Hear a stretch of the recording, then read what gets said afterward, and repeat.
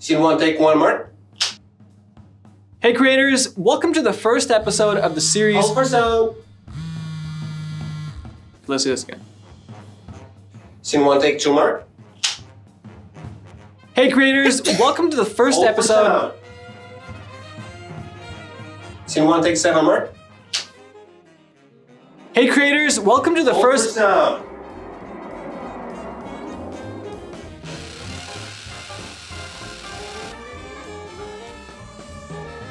Scene one, take 21, Mark. Hey creators, Hold for welcome sound. to. Oh, okay. I'm done. Let's fix it in post. Hey creators, this is Sanjeet from Wondershare Filmora, here to empower your inner video creator.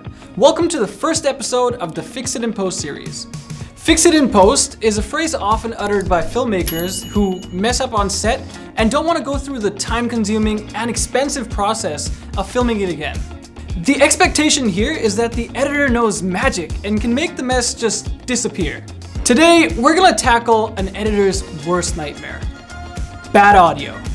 Maybe the environment was beyond your control, or you are limited by budget for professional audio gear. Whatever the reason is, if you're at the editing table and you feel that the audio can be improved, Filmora has some tools to help you achieve that goal. We at Wondershare do not support Fix It in Post. Please pay attention to the detail in pre-production and production to avoid this. However, we are here to help you in any way we can. Please like, comment, and subscribe for more videos on our channel. Today, I'm going to show you a few tricks that we use as a workaround while editing. Before you get started, make sure you're wearing a good quality headphone to notice the difference before and after the audio fix. Let's go.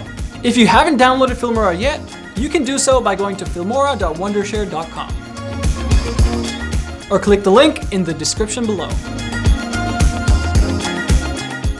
For our first example, we're going to film a short clip of me outdoors on a beautiful day. Our challenge here is the sound of wind. It's important to analyze the noise pattern to effectively handle it in post. For our clip here, we have a soft, constant rumble of the wind. Filmora comes with normal denoise, which will help us clean up the sound of wind. Let's select our audio layer and go to the audio tab and enable normal denoise. Let's hear what it sounds like. We're gonna film a short clip of me outdoors on a beautiful day. However, the Filmora team always prefers to fix it in pre. The right way to get around an outdoor shoot is to use the windsock. You can also use this technique for indoor noises as well. For example, the sound from the AC vent, or maybe the fridge.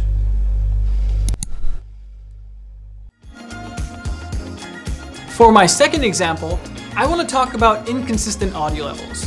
This is especially important if you're doing talking head podcasts or tutorial videos. It is crucial that we maintain same audio levels throughout the whole video, unless we choose to whisper as a creative choice. For any unfortunate reason, if you are editing your video and notice that the audio levels don't match, there are a few things we can do to fix it in post. You can check the average decibel level of your audio clip by reading the audio meter. My clip has an average of -9 decibels. However, I want it to have an average of -6 decibels. I will go to volume and choose 3 decibel. This shows the gain amount and not the final output decibels. However, if you have a lot of audio clips and it's not possible to manually adjust each one of them, no worries, Filmora's got you covered. Let's select all the audio layers. Go to the audio tab and select auto normalization. However, for your future reference, you should always keep an eye on the audio meter on your recording device. Just like Filmora, your sound recording device and even your camera display should have an audio meter for your reference. Your audio signal should not cross 0.0 decibels in digital audio. Crossing that level will result in peaking. This is how a peaking audio clip would look like. You can hear audio clipping and distortion. It is crucial that we maintain same audio levels throughout the whole video. And a non-peaking audio clip would sound like this. Ah, my favorite, Unwanted Sounds.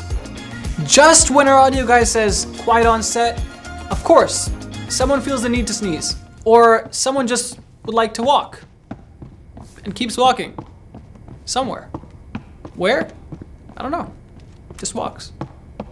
There are a few ways to handle this situation. If we hear the noise while our host is talking, we can use background music to reduce the distraction from the unwanted footsteps. And keeps walking. Somewhere. Where? I don't know. Just walks. Or we might be lucky if the noises occur after the host has finished his line. In that case, we can identify the noise in our audio layer and cut them off. The important factor here is room tone.